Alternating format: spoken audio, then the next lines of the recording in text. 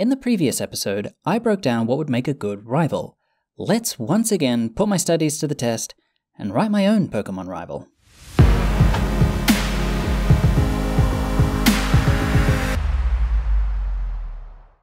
When I did this with the villains, I was just fulfilling 4 character design points because this list, in my opinion, is all they needed to remain at least decent for Pokemon. That list being, what are their motivations? Do their actions support their goals? Do they have a soul in terms of a personality and a story arc? And what could the player learn from them? Do well in answering these questions and you have not terrible characters.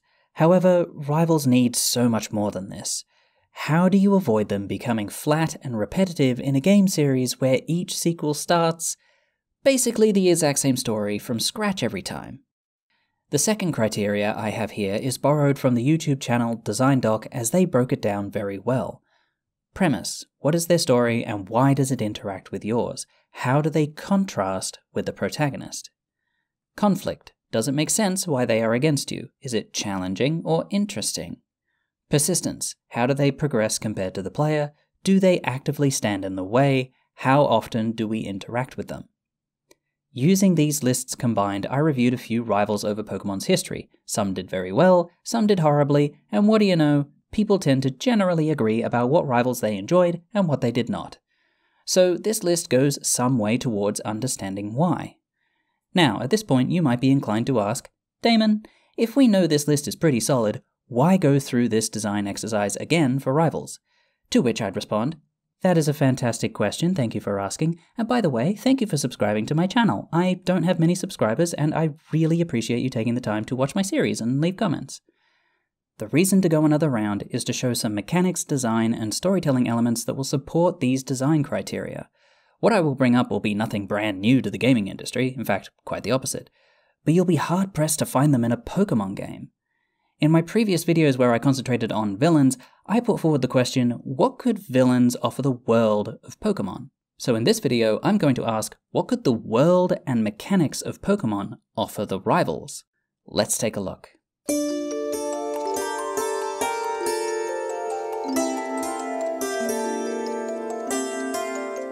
An element that has always been noticeably missing in the Pokemon games is a more in-depth response to the player's actions both in and outside of battles. What I mean here is having NPC dialogue and even decisions they make based on the player's own choices and performance. Imagine if, after having beaten a rival, they had different dialogue based on how well you performed. If you only just scraped by, the arrogant one might say something like, well, I took it easy on you, and go on their way. However, if you basically wiped them out with just one Pokemon that took little damage itself, their response might be in greater shock and say, well, that wasn't even my real team. Next time, I'll show you what I'm really capable of. Not only does their team grow in power to better match yours the next time you see them, but they might have a completely different setup to better counter your own. Or what if you faced your rival with a rare Pokemon or one from a trade, only for them to reply with a shocked, how did you get that? And maybe a bitter, beaten rival will even comment that having such a rare Pokemon at this point was cheating. The games have gotten better at this over the years. Sword and Shield had characters say slightly different dialogue based on how well the player had been filling out their Pokedex. Leon, the regional champion, skips the tutorial for how to catch Pokemon if you have already done so by the time he is scripted to bring it up. Harp, your rival in those games, even makes a comment about how you know your type matchup when you get a hit in with a type advantage against his team. Although he says that every single time you fight him, so it is not that great. These are really nice touches, but they fall vastly short of their potential. I very much enjoyed that they have stuff to say during the battles, and even when you are running around the world, people have little dialogue boxes that pop up saying things like, "Is that the champion?" All cool and great, but it is still just the tip of the iceberg for what could be done here. A lot of trainers you come across still have pre-programmed things to say before and after battle that usually have little bearing on the environment or story. Also, this idea ties in well with narrative branching. What if the player has choices to make during the story and those choices have consequences? Pick any one of the games and everyone who played it goes through the same storyline. You are on this railroad and there is no way out but forward. A combination of a little more open world, Branching story paths and responsive NPC conversations could really bring a lot of life into the Pokemon games, especially your rival. If they make decisions in response to the ones the player made, they are going to resonate in the player's mind more effectively. Another idea I want to throw out there is for different types of rivals. Every Pokemon generation has been putting the protagonist, a child, in a competition against other children, for world domination. Clearly, there are other ways that could be refreshing. For the first time in the Pokemon series, Scarlet and Violet had one of your rivals actually be the regional champion. I thought this was fantastic. They introduced one of your end goals right at the start of the game when they introduced you to Nemona. They even had good reasons for why the battle against her are balanced. She is taking it easy on you, or she happened to not have her finest team on her at the time. All great stuff.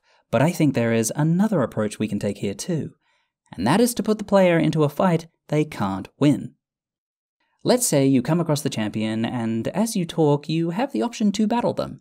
They say, "Oh, you want to battle? I've got to warn you, I'm actually the league champion of this region. Are you sure you want to?" You can say no and skip this battle, or any battle they offer, but upon saying yes, they would go, "I'll tell you what, I'll use just one of my Pokemon. If you can beat it, I'll give you something nice. Don't worry if you lose, I'll heal them back up, and I won't take any money." Sure enough, that one Pokemon is level 50 plus or whatever, and will probably wipe the floor with you. Out of respect, they give you the nice thing anyway for the good battle, but could you imagine what it would be like to fight them again later, finding out that that one Pokemon you battled earlier was of course their weakest one? How much would you be itching to do to them the same thrashing they gave you earlier? It would make for a real triumphant moment when you do finally beat them. Following the idea of something to compare your progress against over time, one thought I had was a legendary on a rampage. Early in the game, there's a newborn yet powerful Pokemon. Unfortunately, it's been captured and abused by humans, but you managed to free it from its torment. Despite being its savior, it still sees people as a massive threat to itself and flees from you. It goes on a battling spree over the course of the game, getting stronger and stronger, becoming a menace to all people throughout the region. Whenever you encounter it, it will 100% refuse any Pokeball, no matter if you do or don't defeat it, and no matter how many badges you have. It's only through the process of showing it that people and Pokemon can get along that it will finally calm down and maybe let you catch it. Nice moments between you and your Pokemon out in the grass might be secretly spied upon by the legendary. Perhaps it gets angered by what it sees and tries to free those Pokemon, only for them to come to your aid. Or perhaps it simply runs away conflicted as you notice it leaving the shadows. Either way, it gains challenging to fight levels, is persistent, and has a view that contradicts your own. Lastly, just before I get to writing my rival, there have been some mechanics I have mentioned in previous episodes that I will be using. Since you and your rival will be foiling a villainous organization together, here are some things to keep in mind. Villains don't follow the rules. Since these are evil people, there is money to be made, power to be gained. Why should they fight fairly? When going into battle against a grunt, they throw all their Pokemon out at once and carry more than 6 Pokemon on their person. Those dastardly crooks. But that's not all. The most sinister method they use? They steal Pokemon. They can actually steal your Pokemon. Keep in mind, we can make sure that no harm is ever really done. These are just ways we can make the player feel actually antagonized by our villains. Now, on to writing a rival. Let's begin with a very familiar setup with a boy your age from your hometown called Eli. Eli is kind-hearted, competitive, and is friendly to you and to Pokemon.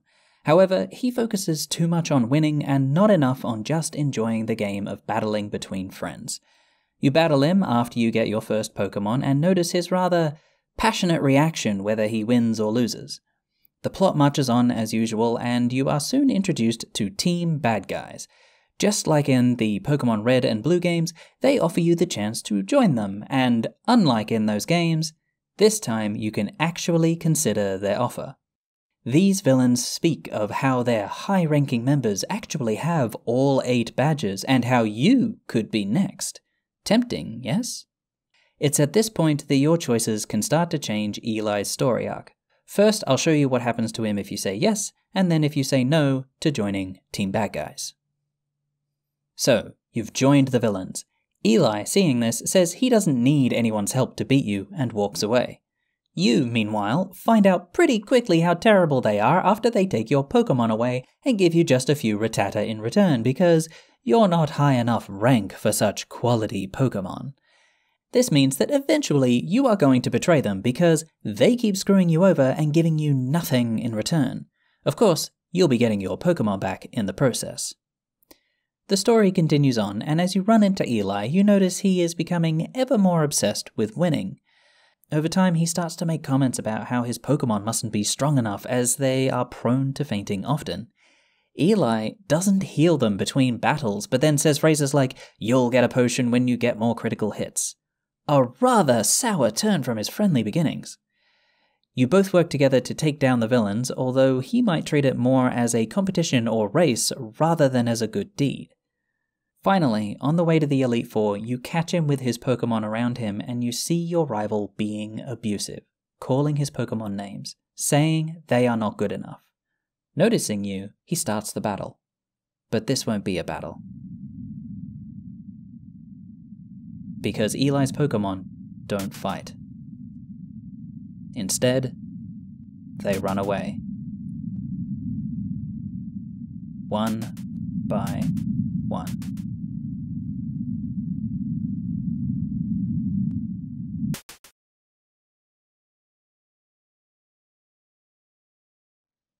So Eli's journey as your rival ends here, just before the Elite Four. He never challenges you again. You can find him back at his home, surrounded by the Pokemon that ran away, apparently successful in convincing them to give their trainer another chance. But he doesn't do battles anymore. Upon learning how wrong he was, Eli removed that which cost him his Pokemon, his drive to be the best. Perhaps Eli trades that dream in, wanting to be a better understudy for the professor, at least for the time being. Now, let's go the other way. This time, when Team Bad Guys offers you a deal too good to be true, you wisely say no. However, you can probably guess what Eli is about to do. He jumps at the opportunity, seeking the promise of power, and is sure that you aren't taking the chance just because you aren't dedicated enough to winning. The next time you see him is the next time you fight Team Bad Guys, except now he has a completely different team of Raticates and Arboks. Sure enough, he throws them all out at once to try to gang up on you, as per any villain. But the way he looks, the way he talks, shows how miserable he is. The player, again, can see how awful Team Bad Guys are because Eli tells you how they took his Pokemon. He begins to cry, saying that he can't leave the team until he can figure out a way to get them back. It might be a gripping moment if, one of the times you fight him, he begs you to let him win since they promised to give me back my Pokemon if I stop you. If he loses anyway, it's another reason to hate you. If you throw the match and let him win, then he comes back too soon without any of the promised Pokemon, sadly claiming that they need him to beat you just one more time. When you get around to shutting down Team Bad Guys, sure enough, you find every one of Eli's Pokemon. Although Eli is a high-ranking member now, the villains keep his Pokemon hostage so as to keep him in line. Upon learning you have recovered them, he immediately joins your side and helps you destroy his tormentors. Eli could meet you later noticeably happier and offer to battle you, but this time, in contrast to his earlier attitudes, he specifies it is just for fun. When he loses, he would react almost happily, praising his Pokemon and commenting that he's just glad to have them back and that he never wants to risk them again. Well, this is interesting, but it's less narrative branching as it was more of just a narrative fork in the road. We can do better than this. Let's say there are another 2 major story beats for the bad guys after their introduction and offer. First is the offer to join, second is where they are enacting an evil plot to get more money, and third is when you defeat them in their hideout. This means that you and Eli will be on opposing sides during the evil plot depending on who joined them. However, a Team Bad Guy player may decide they don't want to go along with this evil plot. Upon losing their Pokemon, they may decide to get them back immediately, and here we have our second narrative branch. You can work for or against the villains during their crime spree plot point, resulting in you either fighting for them against Eli or working in a team with Eli to stop them. Let's look at if you decided to stay until after the evil plot for money. You are helping them to succeed, and Eli has come to stop you. You can see that he is pretty formidable, but during the battle, he makes comments about how miserable you look without your original Pokemon. Perhaps you should do something about that. Perhaps soon you will. When you do eventually return to the good side, Eli's story continues as described before. You see him growing more obsessed with winning and becoming abusive towards his Pokemon. It's this choice of sticking around with the villains that leads to the moment where Eli loses his Pokemon. So, what happens when you leave early? If you have already left Team Bad Guys when they enact their evil plan, then you and Eli can work together against them. This means that their plot is foiled pretty swiftly, and they become desperate and vengeful. The villains attempt to ambush you and steal one or more of your Pokemon, and they really could do it if you're not careful. Regardless of how well you perform, they are successful in kidnapping Eli's Pokemon. He comes to you crying, begging for your help, and when you go to find them during the final act, the bad guys will comment about how easy they were to beat because even they could tell that Eli was pushing them too hard. Poor things looked almost relieved when we took them and healed them up. Once you have defeated the villains and recovered all stolen Pokemon, like before, Eli is grateful to have them back. He only battles for fun and not for winning. Well, this is looking better. However, I think we can do one more branch. Eli has proven that he is a bad trainer. He doesn't mean to be, he doesn't actually want to be, but the player may decide that upon recovering his stolen Pokemon, either due to him joining the villains or by having them stolen when he wasn't taking care of them, that they should not be returned to him. If you choose this path, then Eli would confront you and swear that I will take them from you before walking away.